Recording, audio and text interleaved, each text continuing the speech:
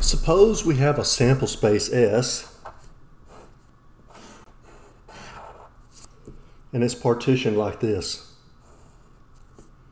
And there's nothing necessarily fancy about this particular partitioning. So we'll say this is B1, this is B2, B3, and B4. And we can see that these are mutually exclusive, right? There's no overlap between them. And then there's also some event A that maybe overlaps. Then we find that the theorem of total probability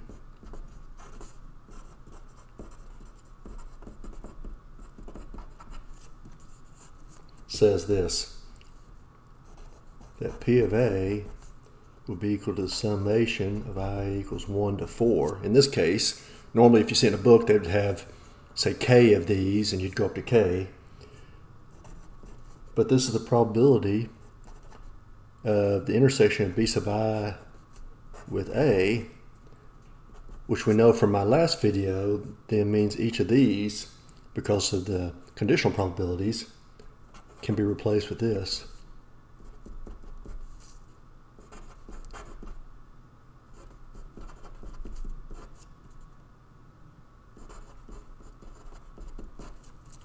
All right. So how would we use that? Well, my last video, I did some examples involving breast cancer. So I had constructed this table, had some data, constructed this table, and said in 2021 in the US, there's about 259 million adults, 124.32 million of those were men, 134.68 were women, and so forth. This percentage of those men, or this amount of those men, excuse me, this amount, will never get breast cancer in their life. This amount in millions will. This amount of women in million will never get breast cancer in their life. This amount will. And then we use these to find the conditional probability of getting breast cancer given that you're a woman was 12.5%. Conditional probability of getting breast cancer if you're a man was 0.12%. And then we also found the overall probability of getting breast cancer if you're male or female was about 6.6%. So we could calculate this last one now using the theorem of total probability. So what we would get then would be the probability of breast cancer would be equal to the probability of breast cancer given that you're a man times the probability of being a man plus the probability of breast cancer given you're a woman times the probability of being a woman, which was equal to 0.15 divided by the 124.32. These come off that table I just showed you. 124.32 out of 259 million plus 16.83 out of 134.68 times the 134.68 divided by 259, and that of course was equal to 6.6% that I showed you. So this is another way of doing that. And this really also shows that that formula is really just a weighted average of these conditional probabilities.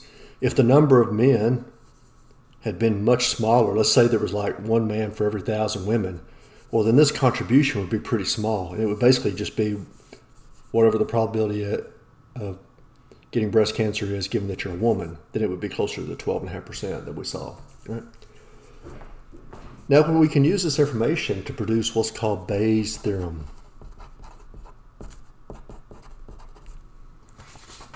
Now, if we were to have a sample space S,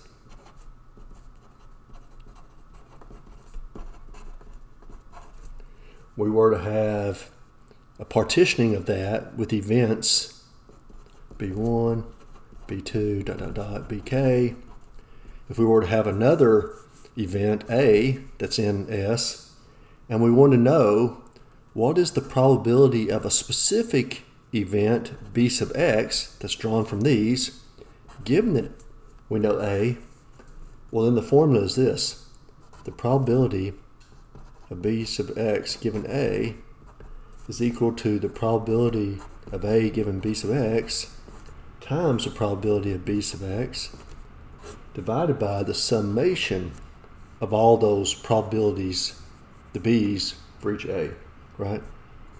So we'd have this right here, I is equal to 1, so probability of A given B sub I times the probability of B sub I. So really just using this right here for all this.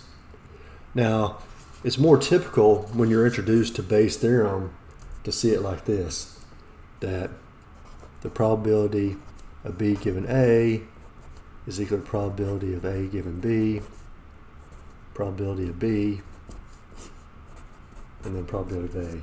The way I remember the formula is to multiply through by the P of A. And so you also get this relationship, probability of B given A times the probability of A, see how those are the same, is equal to the probability of A, given B times the probability of B. Those are the same. So I just take this and then divide by the P of A and I get this formula right here. So how does that relate to what we've been talking about? Well, we can see then that in this case we basically just have partitions B and not B, and then there's an A here that overlaps those, and so we get the probability of A then is equal to probability of A given B times the probability of B plus probability of A given not B times the probability of not B. So this would be our denominator here. And so if we go back to what I had a moment ago, these two here are down here, and then we're looking at the specific one we're looking at in the numerator.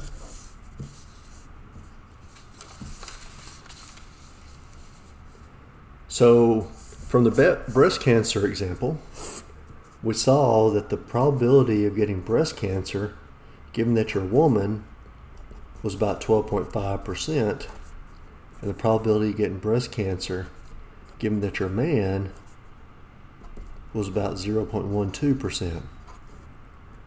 But what if we went the other way? And this is where you really see it.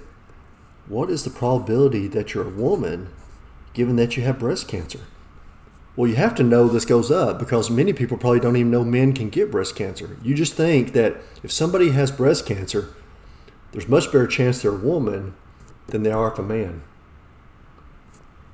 So to calculate this, then I get the probability of breast cancer given you're a woman times the probability of being a woman divided by the probability of getting breast cancer period is equal to the 0.125 or 12.5% times the probability of being a woman from that table, 134.68 divided by 259 divided by 16.98 divided by 259.